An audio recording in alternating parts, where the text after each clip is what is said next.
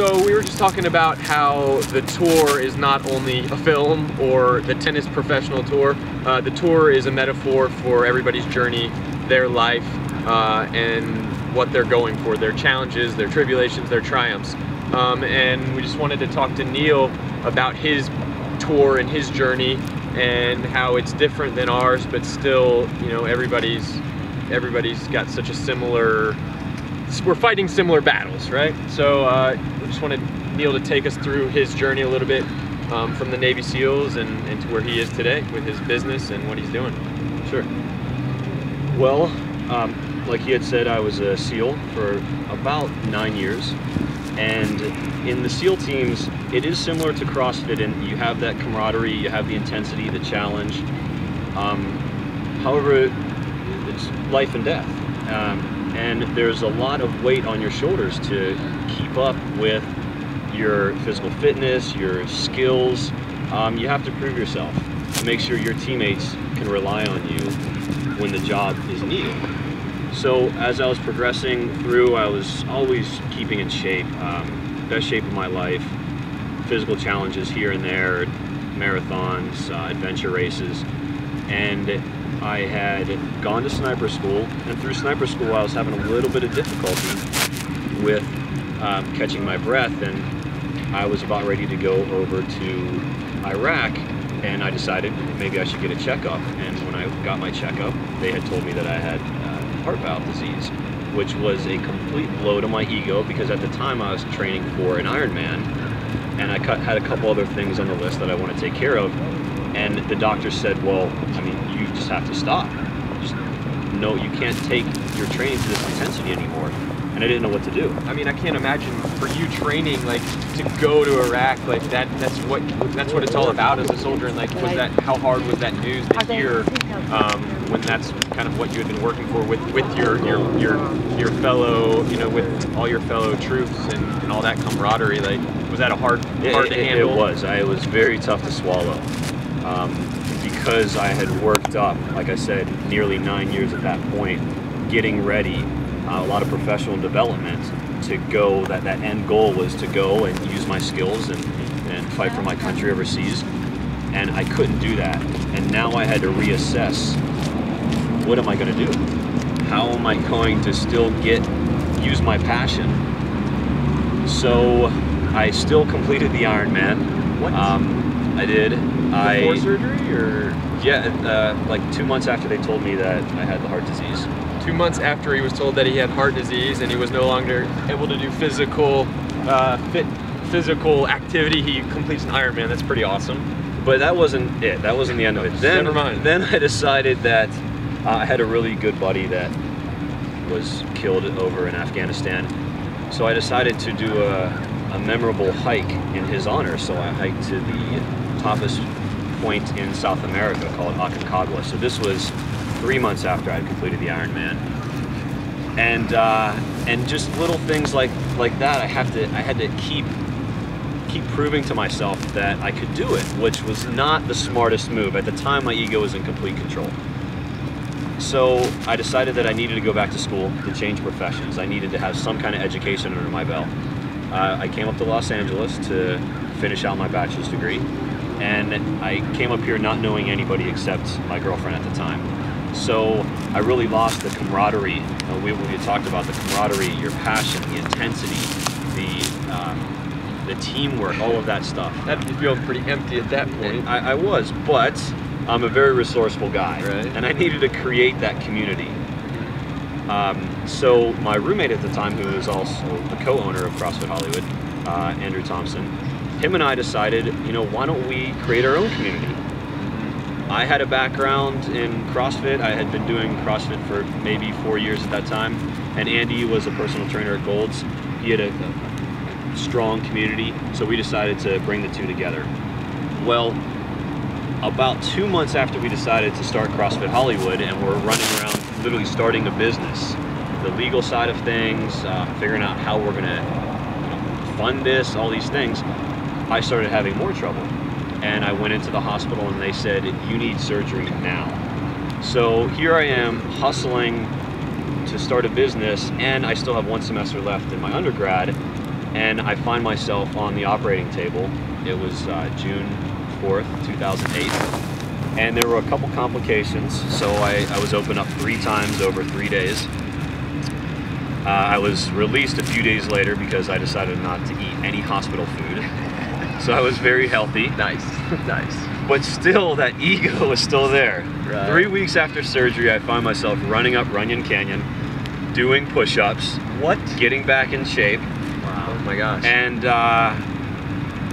we started the business. So I sort of didn't skip a beat. I kept on moving along. No pun intended. Yeah, exactly.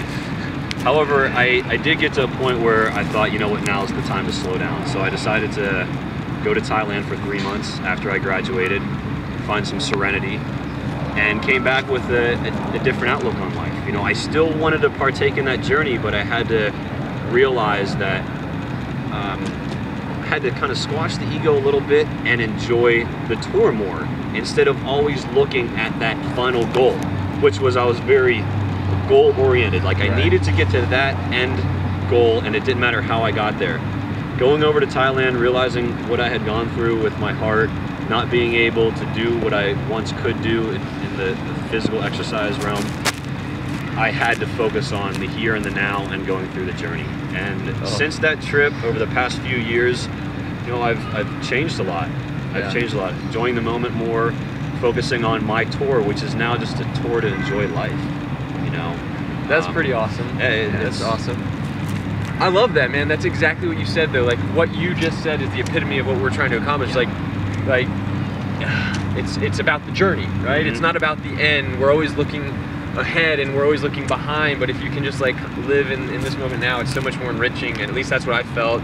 Yeah. And also it's not necessarily like win or lose at the end. I don't think is ultimately, it's gonna happen. You're gonna win or you're gonna lose, but what's really important is that you're doing it, right? Yeah. And you're learning so much about yourself. Fighting, too. You're learning about yourself, you're learning about other people and developing relationships, you know.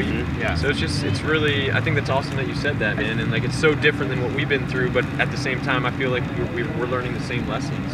So no, I mean it's all parallels. I just think it's, you know, really phenomenal talking about how for you being in war, that's like your Wimbledon. Yeah. I mean, really, it was, you trained for all those years, you'd work towards the prize, the reward, the promised land, and then it just got stripped away. Not by anything you can do, outside your control. Mm-hmm. But there's still that residue of that ego inside that's like, I can still do this. I can find a way. Yeah. But you can't. But you can't always. You know. You have to find a way to go with what the reality of life is, and still get your reward through the tour of that, through that sense. A lot of, you know, what we speak about, our movie is about that. You know, what is outside of your ability to just take it by the reins and say, this is mine. You know, because life is full of curveballs, and as evidenced by, you know, that amazing story, it, you know, totally speaks to me, you know, of what the tour is, and it's also fascinating too. I just want to say about the idea of the camaraderie of the box and the CrossFit community. You know, as opposed to tennis being a lonely sport, when you find your sort of centeredness, it's a lot of times getting outside yourself and kind of giving in to, you know, the group, giving into the moment, giving into whatever that is, and just being present for that. You know, that's the tour to me. And no, I think it's an amazing story. You know, we're really, you know, excited to have been doing this. I've been able, you know, for you allowing us to partner up and work, train through CrossFit Hollywood to get ready for the tour. Yeah, I mean, you saw the trailer. Are you excited to see the movie? I'm excited. Yeah, man. I'm anxious for everybody to see what you guys put together, so everybody can relate that we're all on a tour. Yeah. You know, some people just handle it a little different than others, but I think once they see what you guys are putting together, they're going to stop for a second and think, wow, you know, that's it. That is it. We're all on this journey. Yeah. And no matter how many times you get hit down with those curveballs you're talking about. It's getting back up and saying, you know what, I might not be able to go that path, but I'm going to go this path instead. And you're just challenging yourself, man, living life. Yeah. Awesome. Well, go ahead. We're still on a Kickstarter campaign for another couple 17 weeks, days, 17 days, something like that.